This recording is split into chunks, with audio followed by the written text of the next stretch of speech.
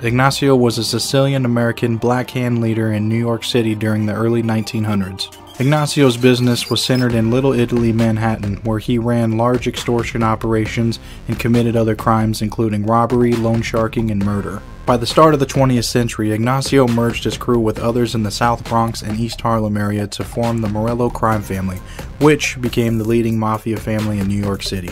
Ignazio shared the overall leadership of the crime family with Giuseppe Morello, who operated from his base in East Harlem, while various other members of the group, including Morello's half-brother, led the affiliated groups and ran the rackets with soldiers.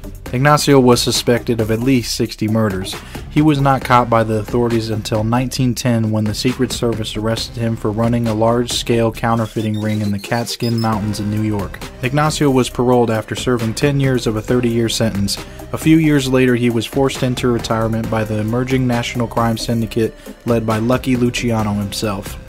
Hey, thanks for watching this clip. This clip came from my documentary series about the rise and fall of the American Mafia. Please subscribe to my channel if you want to watch each episode as they come out.